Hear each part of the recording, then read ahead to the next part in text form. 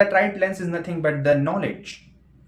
So there is a huge power in knowledge, guys. The only difference between a Stone Age civilization and today's space-going civilization is the piece of knowledge. We had the metals, we had the fuel underground, we had every single thing. The only big difference was the piece of knowledge. And I'm giving you the same knowledge throughout this video. I've explained the science of evidence, I've explained the non-symmetry and symmetry ending creation.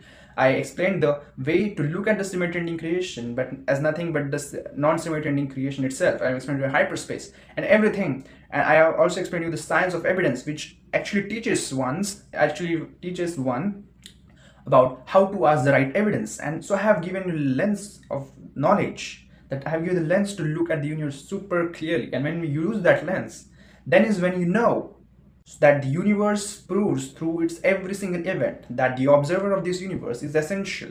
The universe has been created under the cause of the observers of this universe. This is how it works.